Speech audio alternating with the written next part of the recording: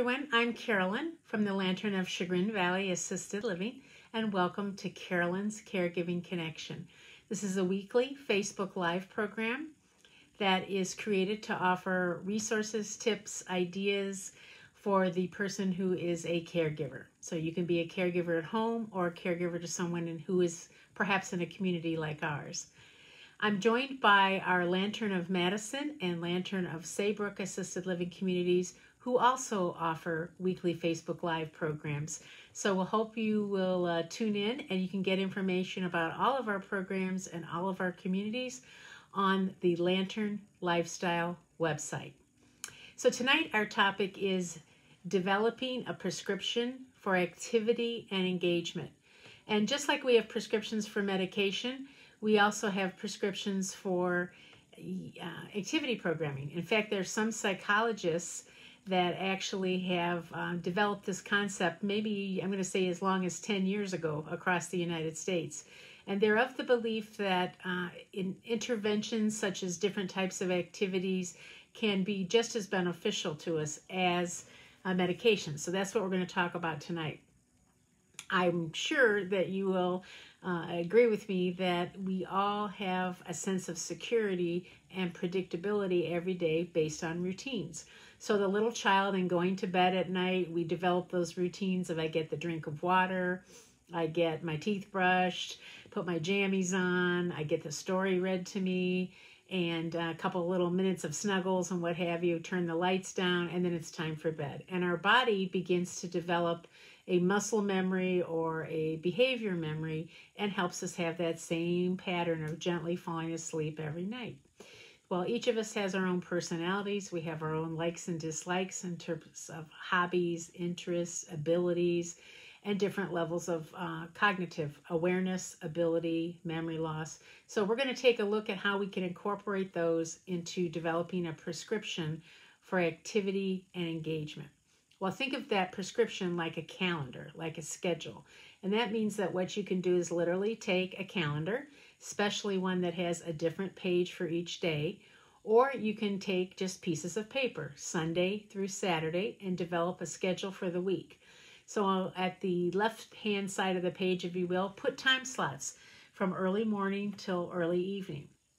Now, we all wake up at different times, so your early morning slots, your schedule may start at 5, 6, 7, and for some people, they don't wake up until 7 or 8 or 9. So that's your time to know for yourself what your patterns are, what your schedules, and what will work for you. So we're going to take a look at that schedule, and our goal then will be to start in the morning. So if the morning for you is an early day, because maybe this individual you're caring for was an early morning worker, then typically we're going to get up in the morning. The first thing we usually do is have some bathroom time. And then after that, we may have different behaviors and patterns. Some of us may jump right out of bed. We just want to greet that day. Others have to have a few cups of coffee. They have to have a few extra pushes of the snooze button, if you will, and wake up more slowly. So my husband and I, for instance, are very different in that respect. He's early and I'm a little bit later. So one of the things that we can do then is start with that morning routine. So it may start with, let's say we're going to pick 8 o'clock just for the sake of an example here. The person's going to get out of bed, and in that 8 to 9 a.m. slot, that perhaps is your time to discern, are you going to do washing face, brushing teeth, those kinds of grooming tasks before breakfast or after breakfast? Do you get dressed before breakfast or after breakfast? What is the pattern of your behavior there? So that's what we're going to take a look at there. So let's say we're starting at 8 o'clock. We're going to give ourselves maybe a half hour to an hour to get through those morning routines. And those are the times, let's say I'm helping someone get dressed. I might not want to say, what are you going to wear today? What would you like to wear today? I might say, would you like to wear your green blouse or your blue blouse? So I'm giving choices, I'm having involvement, but I'm not overwhelming the person. Instead of asking, what would you like for breakfast? I may simply prepare a breakfast, something I know they like, something they will eat, and something that's nutritious. So as much as you can, you want to serve real fruit, whole fruit. You want to serve whole grains. You want things that help with digestion. You want to have foods in their natural state, because that also aids, along with digestion, in hydration, which we've talked about in a previous program, and it helps us be regular in terms of the bathroom habits that we were talking about. So in that first time slot when we're actually preparing breakfast, can the person that we're caring for help with breakfast? Can they set the table? Are there any foods that they can help prepare, like perhaps cold cereals, that kind of thing? Can they help clear the table? Can they help wipe something? Depending on that level of physical ability and cognitive awareness, we want the person to be as involved as they can in the normal tasks of the day. So the first hour of the day may be more related to morning routine and breakfast. Now for myself, when I see the sun coming up in the morning, I know it's morning. I see the sun coming up. When I smell bacon in the morning, I know that my husband is making breakfast, so it's time to come into the dining area. So again, all these things may just be clues to us to the predictability of the schedule of our day. So if we think about those next, patterns for the day, the next time of the day may be early morning. So we've already had our breakfast. The first thing we want to do is get some movement, get some muscle movement, get some engagement. That could take the form of going outside for a walk, going to get the newspaper out of the mailbox, taking the dog for a walk. It could be having something involved with physical activity inside the home. Maybe you're going to have some level of exercise, chair yoga, watching an exercise video. We have some couples here that until very recently were still going to the rec center and going for a walk. Perhaps they were mall walkers. So you want to, again, incorporate as much physical movement. If you're an outdoor person, take advantage of spring, summer, and fall and be outdoors as much as you can. If you like gardening, use that time of the morning when it's a little bit cooler to have some physical movement like pulling weeds, raking grass, those kinds of things to give you, again, opportunities for getting those muscles a little bit more limber and ready to continue throughout the day. So you want to keep our activities in these time slots that I'm thinking about on your calendar and on your schedule to about 30, 45, or 60 minutes. So people that have more physical ability may enjoy the physical activity longer. People that are extroverts may want to be outside longer. They may want to engage with others longer. People that don't like to be outside, people that are introverts will be more comfortable inside. So you're going to be the gatekeeper, if you will, of knowledge and be able to make that work for you.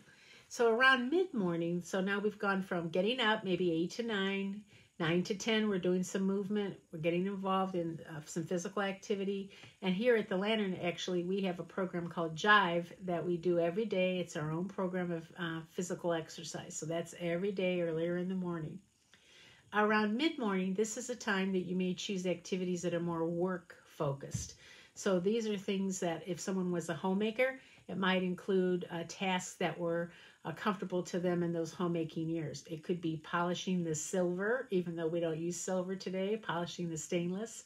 Could be laundry activities like sorting and folding. If the person has higher ability, let them do the regular laundry. If the person has memory loss and some challenges, maybe they can fold washcloths, fold hand towels, small things that are similar and like. They could match socks. Maybe you have 12 pairs of socks, each in a different color. Find the socks, match them.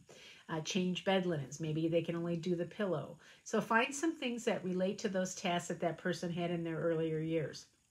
Someone who was an accountant or a bookkeeper or worked in a bank may be able to work with receipts. Save your receipts from the stores. Put those into a box and ask the person to calculate your receipts. You might even find a ledger or green ledger paper at the bookstore. You can use an old calculator. So that's giving them a purposeful task related to their profession. Teachers may enjoy reading children's books. They may enjoy looking at teachers' materials that you could find even today at the dollar store, and they may even have some. People that were in the trades may be able to hold and touch items from their profession. Plumbers might use PVC pipe and elbows, and you can talk to them about plumbing issues. You may find that someone that worked with auto parts or was a mechanic or liked racing, you can have some boxes that have some small items there. They can look at magazines, how-to, the handyman type books. So find something that relates to their sort of profession, if you will. Now, if someone was an attorney, and I've had a number of folks in that profession over the years, often they may still like the Law Review, the Wall Street Journal, looking at law books. Now, we don't know what the level of comprehension may be, but it gives them that sense of that purposeful work period of their day. Also in the mid-morning, we want to have a little bit of a rest break. It could also be a bathroom break, and you want to definitely have bathroom breaks all throughout the day. And it should be a snack break, a time for hydration, getting something to drink, and a time for a snack. So you want the energy snack, a fiber snack, a fresh fruit snack, and try to stay away from those sugar items. If you have, during that time, somebody who, again, like to be outdoors, that's a great time to involve them in an outdoor activity. So it could be gardening, it could be something, building a birdhouse, it could be whatever it can be related to their experiences. For some women, again, who are homemakers, taking care of children was important, taking care of babies. So you may find, and we do have here, some ladies who really like those lifelike baby dolls. You may have folks who like to look at baby clothes. They want to look at photo albums of the past when their children were much younger. So you'll know your relative, the person you're caring about, their interests, their abilities, their hobbies.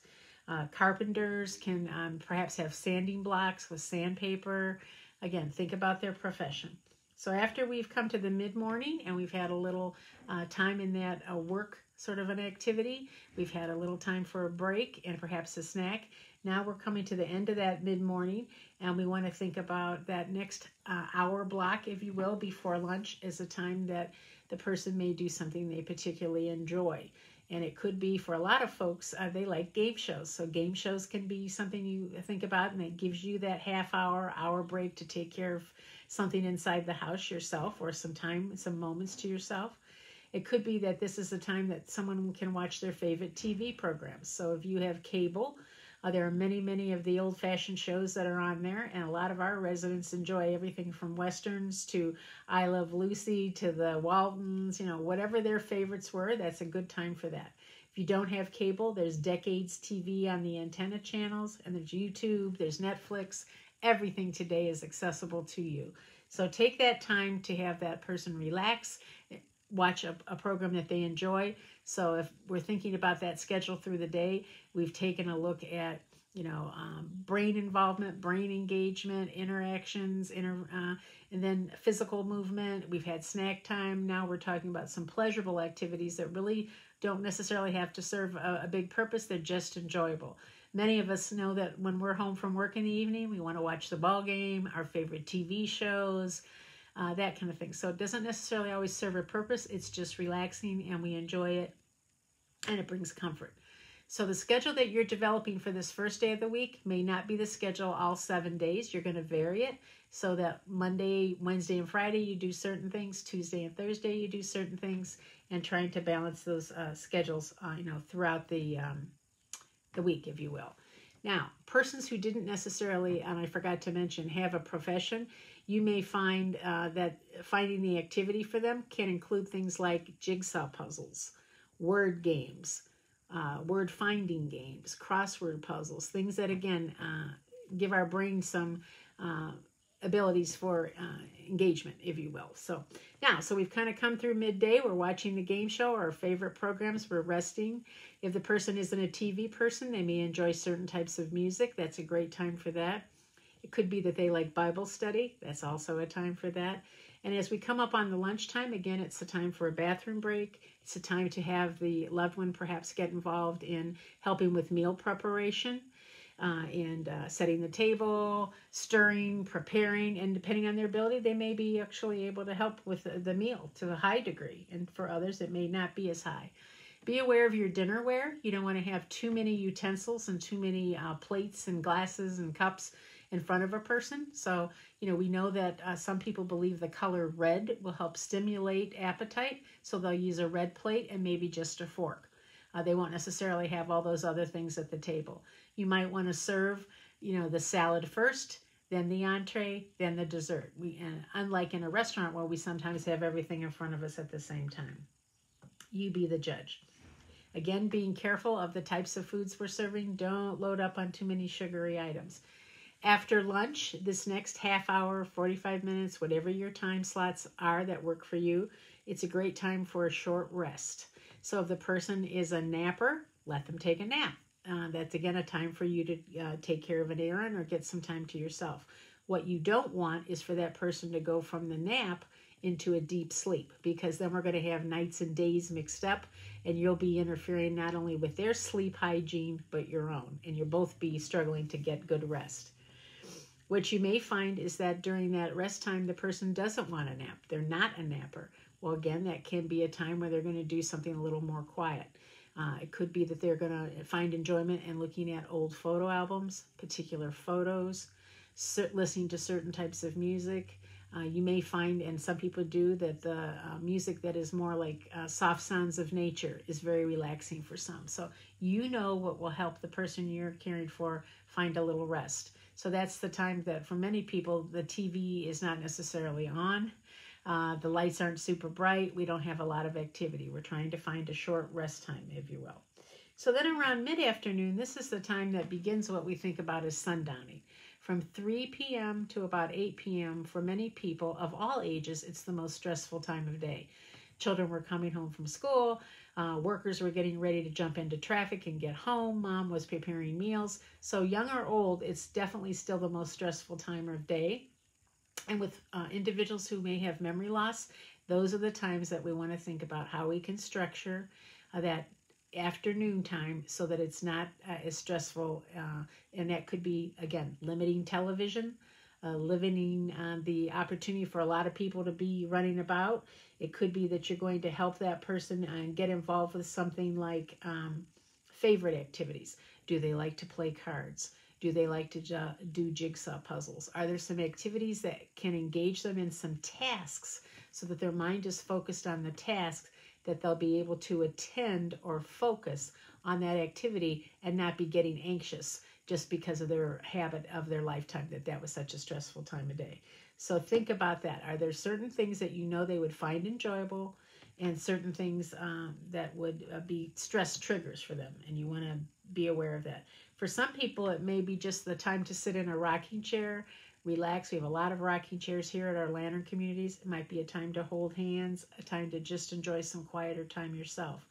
Might also be a time that you're going to use technology. Use FaceTime, use Skype, Zoom to stay in touch with friends and family around the globe, if you will, and say hello and keep involved with your social contacts out there. Your social support network is going to be very important to you as a caregiver. So if you're isolated, especially during these times in your home, don't let yourself become so isolated that you lose contact with others. Technology can help us do that. So now we're easing into mealtime, and as we said, with mealtime, that's a great time for a bathroom break, making sure we're paying attention to hydration, getting that other person involved in the meal prep and the cleanup afterward if we can, to the degree that they can. And then after that, in the early evening, most of us have those routines. You know, we watch Wheel of Fortune and Jeopardy. We have favorite TV programs. We may enjoy another evening walk. We listen to certain types of music. So you'll get familiar, and you probably already know what those types of activities are, the comforting ones in the early evening, and you'll use those. And you're beginning then to prepare for the sleep hygiene, the sleep patterns of your evening. Now, some people like to have a little beverage before they fall asleep. You don't want to have anything with caffeine. So coffee's probably not a good idea. Some of the hot chocolates really don't have a lot of caffeine, you know, so you can look at those. You might find that just having water works. Some people enjoy a glass of port wine.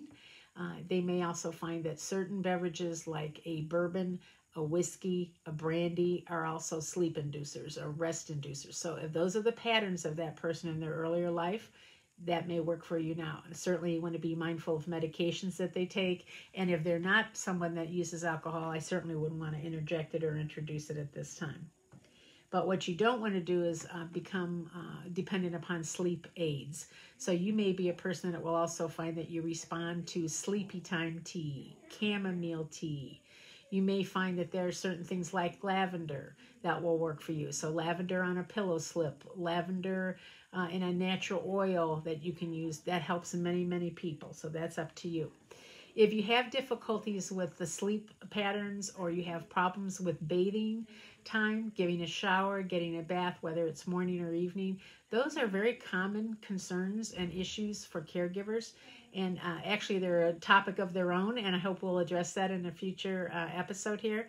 But the Alzheimer's Association has many, many materials that are very helpful, and I'd be happy to help you get those. So check their website, and if you have difficulty, let me know. Give me a call, and I'm happy to help find those materials for you. They're little like tips and checklists that can help you with the most difficult parts of the routine, which are usually bathing and grooming. So the type of prescription that you develop, it's really a type of schedule, is one that is predictable, one that looks at the time blocks of the day from early morning until early evening, where you're keeping that predictable routine, where you're using the person's interests, personality, behaviors, work patterns to incorporate something that challenges them on many different levels. So cognitively, physically, socially, spiritually. So it's not just a random here and there. So when you're developing that, take into account that what is happening today may not be the same thing that you'll find that works for you 6 months from now, a year from now, because of the level of memory loss you may be dealing with. So one of the things that I've developed and that has helped me in my career, and I often encourage families to do, is to develop something that I call conversation starter kits. You can start with a shoebox or a plastic type shoebox from the dollar store, and you create a themed kit. And the purpose of that kit is to have items that relate to a common theme, if you will, in each box. And that way it's not only a conversation starter for you, but if you have someone that's coming in to give you a break, you've got a family member visiting, a friend or neighbor that's going to give you a little break, it's a way for them to get something going. So I wanted to show you a couple that I developed. This first one, again, is a military box. So I took some things like plane replicas. I got these from the World War II Museum in New Orleans. But you can get a lot of these things even at the dollar store. You may have things like military hats. I have one of these. It's a cap. Pictures of someone that was in the military. I even have war stamps. I bought a lot of these things actually on eBay because I didn't have someone in my immediate family that had these things. You can even get replicas of the old war posters that are made into postcards. So those are easy. I even have here the little tank that you see here. And so if somebody was in the military, they may recall certain vehicles, certain symbols, insignias. I actually went online and I bought the G.I. Joe. This is the Navy G.I. Joe from years ago. I have the Army G.I. Joe. I have many of the books that were written during those times. I have patches, all kinds of things. Well, you don't have to be quite that elaborate. You can get some items that are possibly in your house already. So let's say, as we were talking earlier about the homemaker, maybe we had somebody who was a baker. We can use the metal measuring spoons and cups, an old pot holder, some handwritten recipes, some old spice bottles, a hand pastry blender, maybe a sifter, perhaps an old-fashioned egg beater. I have a theme box on fishing. I have one on baseball. I have one on football, where I've just gathered things that I had. I've asked my friends and family to help me with little things that they might have. And for instance, the baseball one might include a baseball, of course. It might have a box of Cracker Jacks, a baseball program, a baseball cap. It could have some items from somebody in your family who's in Little League, or perhaps a little trophy. So you just add things on those different themes. I actually do have a handout that helps you create 10 different conversation starter boxes. So if you'd like to have that, just reach out to me and give me a call. My number is 440-557-1104. Just to show you another one, I'm only going to show you these two. This is one that I did about weddings. So I actually have this old-fashioned veil, and it's typical of a very long time ago. I have the beaded handbags that many brides carried with them. I have the tiaras. I went and got a ring case, and it has a cubic zirconia, but it looks like an engagement or wedding band. And that's my chance to be able to say, oh, your wedding band is beautiful. Tell me about your wedding. Did you have a handbag like this? This is a pretty veil. How about yours? I even have the white gloves here. I have the pearl necklaces, some other jewelry that was in my family. the old-fashioned hair brushes.